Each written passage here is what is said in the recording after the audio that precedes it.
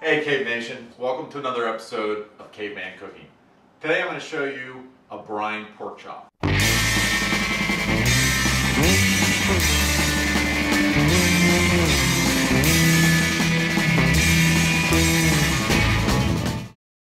When you brine a pork chop, it makes it tender and it imparts a lot of flavor.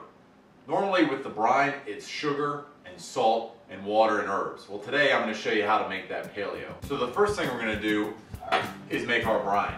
It's going to start with 3 cups of water. We're going to take some salt, about a 1/4 cup of salt. I know it seems like a lot, but it's actually just going to marinate and give it some flavor. It's not going to be overly salty. And then a 1/4 cup of honey.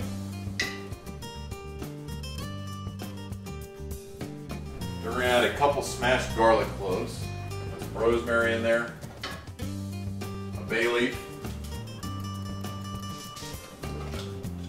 and a few peppercorns. And that's it. It's pretty simple. You just want to heat that up until the salt and honey dissolve completely.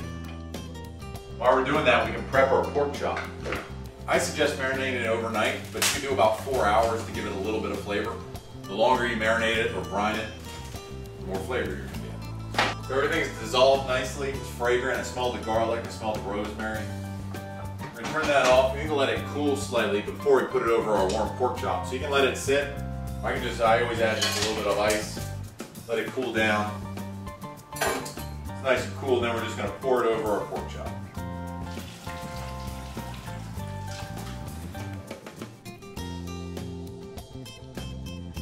And that's it. You can let it sit for a little bit so it's not too warm. It's still a little warm. Then once it's done, we're going to seal it up and then put it in the refrigerator. So luckily I did one last night, so we can cook one today. I'll show you exactly what we need to do. So I'm going to pull it out of the fridge. Pork chop, see it's plumped up nicely because it's absorbed some of the water, some of the flavor from our brine. Just going to put it onto some paper towels and make sure we dry it off nicely.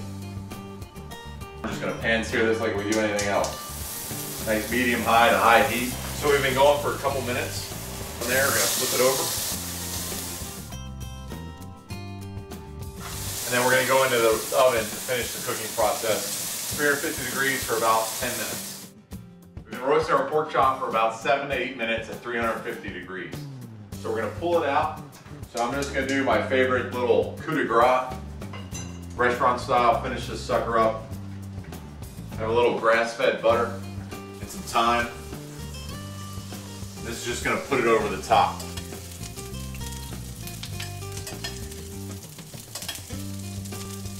Let it cool for a bit and then enjoy.